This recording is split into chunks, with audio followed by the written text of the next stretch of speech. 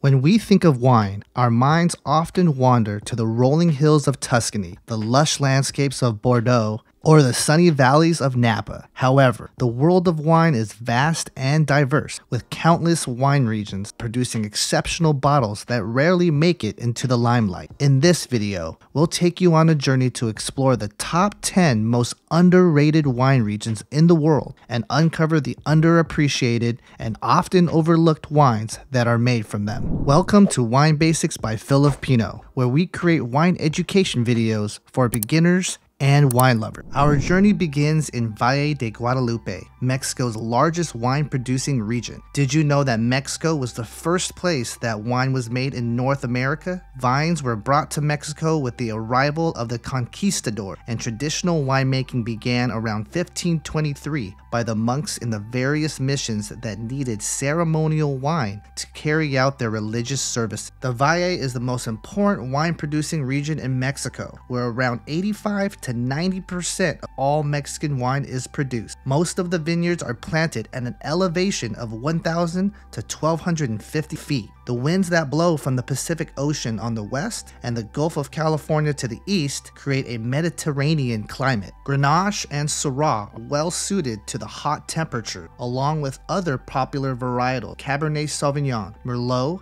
Tempranillo, Nebbiolo, Sangiovese, Chardonnay, and Sauvignon Blanc. The area is a melting pot of different wine styles and blends, with a winemaking community of individuals bursting with innovative ideas. Recently, the implementation of sustainable farming and the installation of underground irrigation systems to water the vineyards has helped increase and improve production. Some wineries to try are Lechuza, Corona del Valle, and Solar Fortune. Next up on our underrated wine region list is the amazingly beautiful Okanagan Valley, Canada, in British Columbia, which is more often associated with mountains, forests, and beautiful lakes. The wine industry has taken off in Okanagan, which stretches for 155 miles. In 1984, there were only 13 wineries, but today that number has exploded to 180. The mountain range that surrounds the Okanagan Valley has peaks that are 8,000 feet or more, which protects the valley from the typical wet weather, resulting in only light spattering of showers during the growing season. Located between the 49th and 50th parallel, the Okanagan Valley wine region is the same latitude as Champagne, France, as well as the Rheingau in Germany. Rainfall on average is between 10 to 16 inches per year, which is a desert continental climate moderated by the 4 lakes that are interconnected in the region. The summers are hot with long days of sunshine, with average temperatures of 85 degrees Fahrenheit, but can reach the 100. Cool summer nights help create fresh and bright wine, a signature of Okanagan wine. Many different microclimates result in German-style Riesling, red blends that mimic Bordeaux, fresh Pinot Noir, and a variety of sparkling wines, white wine, and of course, world-famous ice wine. Popular varietals include Merlot, Cabernet Sauvignon, Cabernet Franc, Pinot Noir, Pinot Gris, Chardonnay, and Riesling. Next on our list, we move on to Sicily, which many might associate first with the film The Godfather. Sicily is an underrated wine region that has produced top-notch wines for thousands of years. Its Mediterranean climate makes it ideal for growing grapes. Mount Etna, a still very active volcano, has a big influence on the terroir and soil in the surrounding vineyards that are rich in volcanic nutrients. Nero d'Avola is the primary red Sicilian grape variety, along with indigenous varietals such as Norella Mascalese, Frappato, and Norello Cappuccio. International varietals such as Cabernet Sauvignon, Merlot, and Syrah are also very popular in Sicily. White wine is commonly made from indigenous varietals such as Caricante, Catarato, Garillo and Solia, Grecanico, Bianca, Malvasia, Zabibo, and Moscato. Sicilian wines are known for their fresh, fruity,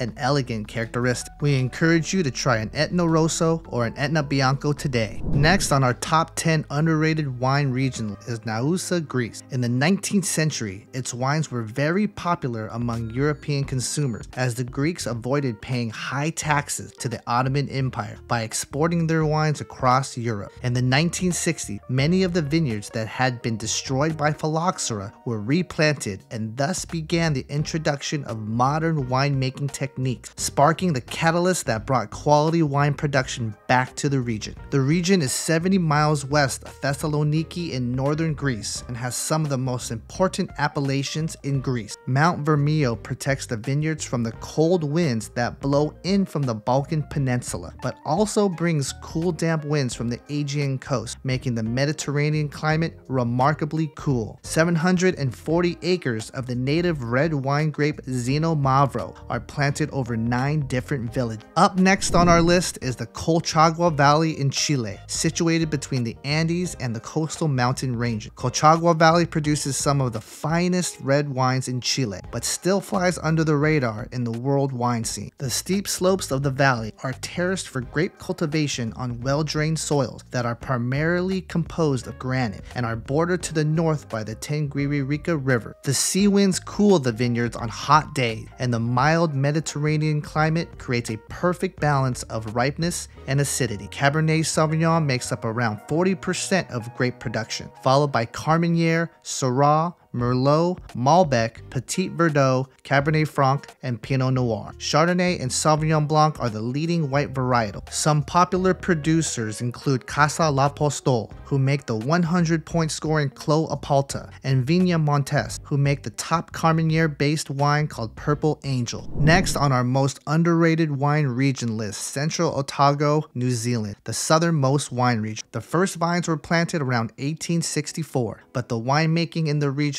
only took off in the mid-1990s. The extreme climate make it essential to carefully choose where to plant vineyards in the 6 unique subregions of Gibbston, Bannockburn, the Cromwell Basin, Bendigo, Wanaka, and Alexandra, where the temperatures range from cool to extremely hot. Central Otago is one of the best places to grow the erratic Pinot Noir varietal. In fact, some of the best Pinot Noir in the world outside of Burgundy come from Central Otago. Chardonnay, Riesling, Pinot Gris, Gewürztraminer, and Sauvignon Blanc all grow well here.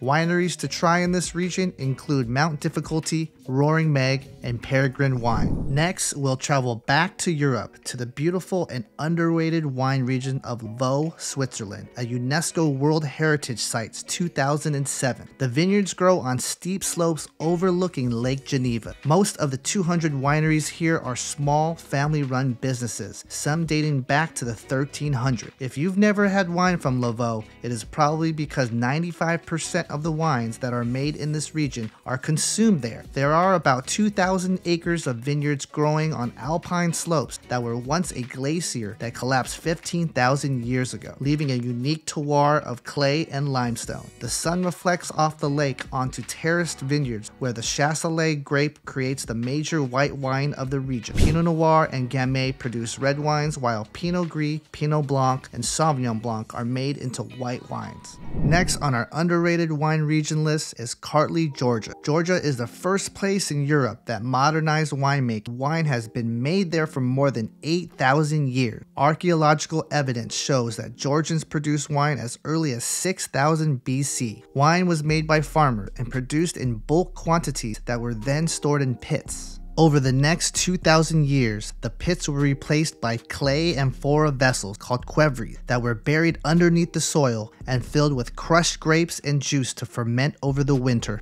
In the springtime, the pits would be uncovered and the remains of the fermented grapes would be removed. In 2017, 8,000-year-old clay container was found and has been documented as being the oldest winemaking relic that exists. On top of native red and white variety, the Georgians are renowned for their sparkling wines that are made from the Saperavi grape varietal. The moderately subtropical humid climate that is influenced by the region's proximity to the Black Sea creates a very long growing season that is ideal for growing exceptional grapes. And last but not least on our top 10 most underrated wine regions are the vineyards of Bekaa Valley, Lebanon. The Lebanese have been making wine since 7000 BC. The Phoenicians exported wines to Mediterranean civilizations such as Egypt. The modern winemaking era started with the arrival of the French Jesuits in 1857, who planted the Sanso varietal to make ceremonial wine. In 1991,